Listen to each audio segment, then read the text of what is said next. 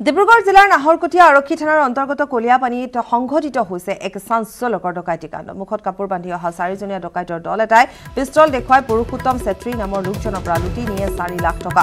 পিছত ভুক্তভোগী যুৱকজনে ঘটনা সন্দৰ্ভত নাহৰকটীয়া আৰক্ষীক অৱগত কৰাৰ লগে লগে থানাৰ ভাৰপ্ৰাপ্ত বিষয়া ভাস্কৰ শইকীয়াৰ নেতৃত্বত এতিয়া আৰক্ষীৰ দলে ডকাইতৰ দলটোৰ সন্ধানত অভিযান আৰম্ভ কৰে।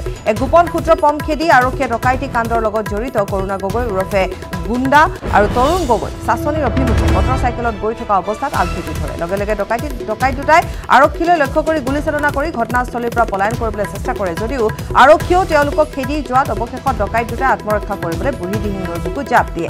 আৰক্ষীৰ অভিযানকাৰী দলটোৱে বুঢ়ীদিহিং নৈৰ পৰা নাহৰকটীয়াৰ বালিমৰা গাঁৱৰ কৰুণা গগৈক আটক কৰিবলৈ সক্ষম হয় যদিও আনটো ডকাইতৰ টিংখাঙৰ কপহুৱা গাঁৱৰ তৰুণ গগৈ নদীৰ মাজৰ মাছ মাৰিবলৈ পাতি থোৱা জালত আবদ্ধ হৈ কৰুণ মৃত্যুক সাৱটিবলগীয়া হয়। আৰক্ষীয়ে ধৃত কৰুণা গগৈৰ কবলৰ পৰা ইটালীত নিৰ্মিত 7.65 নম্বৰৰ পিষ্টল সহ 3 জাই সজীৱ গুলী আৰু নগদ 1 লাখ টকা উদ্ধাৰ কৰিবলৈ সক্ষম হৈছে।